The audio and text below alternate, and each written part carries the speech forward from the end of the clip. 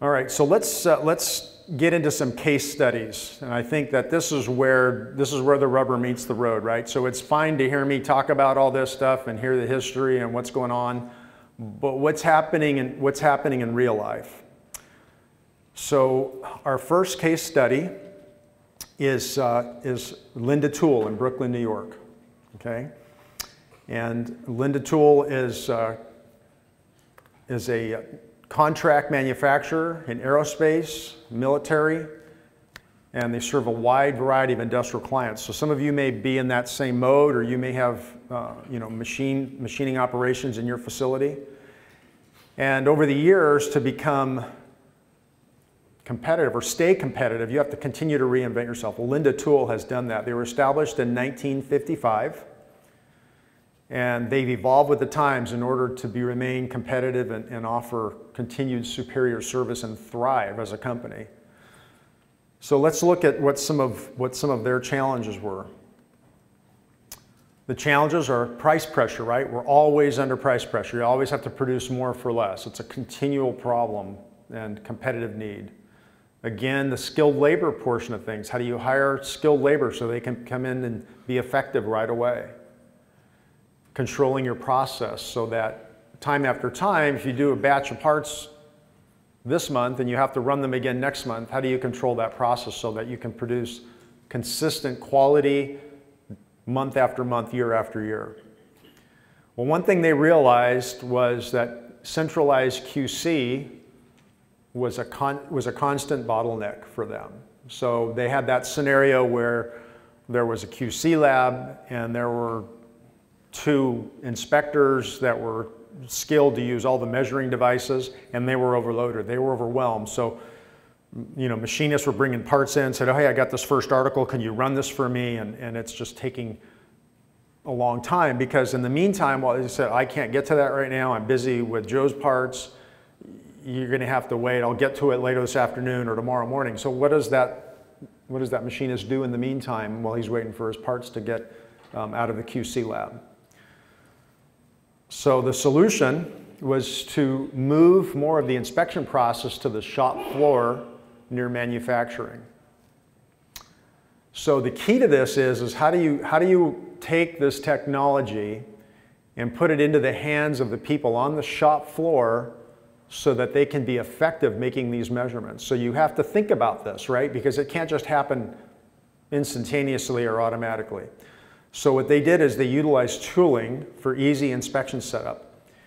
And then what they did is they took those inspectors that had that specialty, and now they went out to the shop floor and they helped the operator. So they were enablers. They were helping other people by effectively magnifying their knowledge out to the shop floor. So that, in this case, we see an optical comparator being used, and when properly set up and the operator's properly trained, they can make those decisions very quickly without having to wait for that bottleneck to clear to get their part out.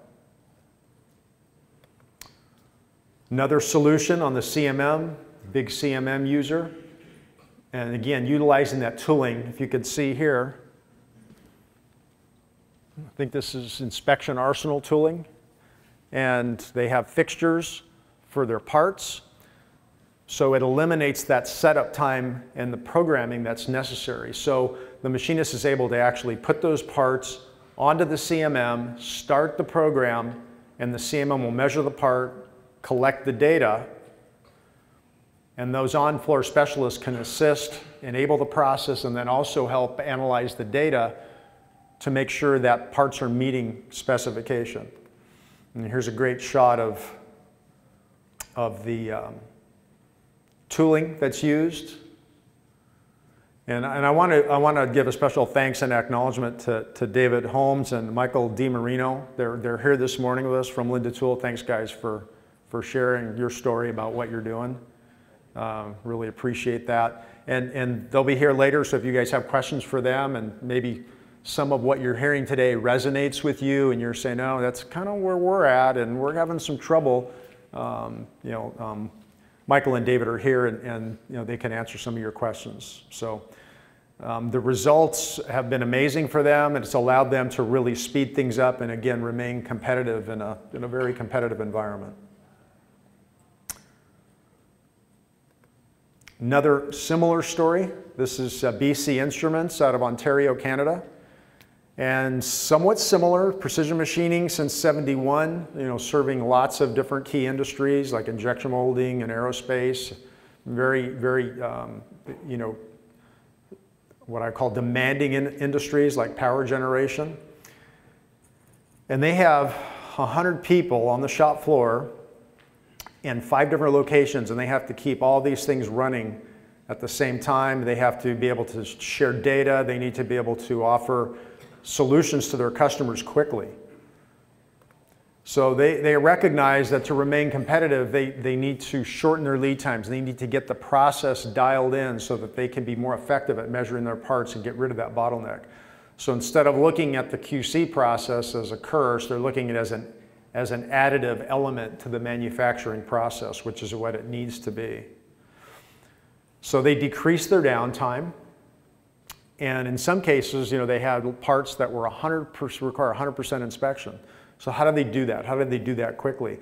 Well, one of the things that has evolved over the past few years with continuing accuracy and resolution of things like video cameras and processing speeds in computers, advanced software, is we're able to take more of a part and image it in a larger field of view. So in the early days of video technology,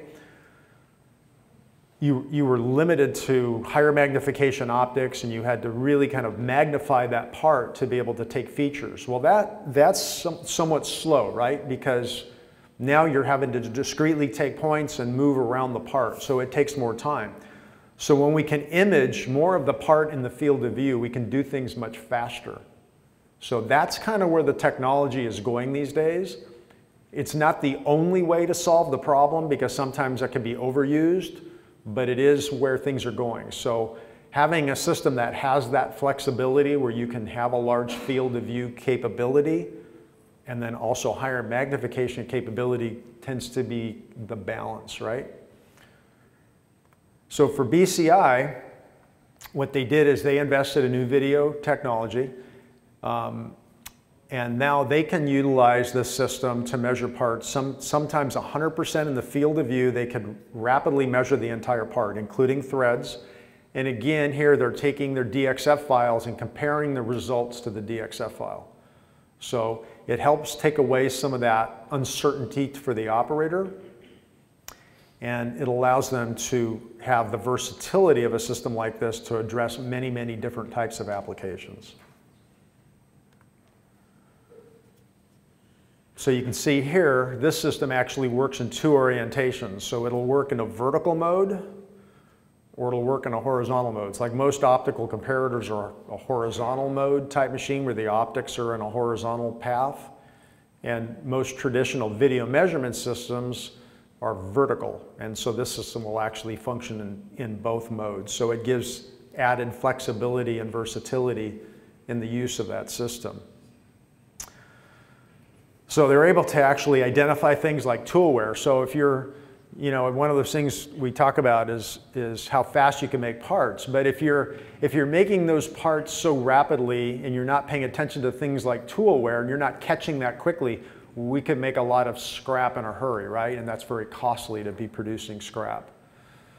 So that's really important. That's one of the things that they've identified, and it's helped their process tremendously. They've actually saved lots of times where in some cases they were measuring parts, they would only measure a few of the features and it would take them minutes. Now they're measuring 100% of the part and it's taking them seconds, and they're getting more data. So it's really powerful how you can use this information.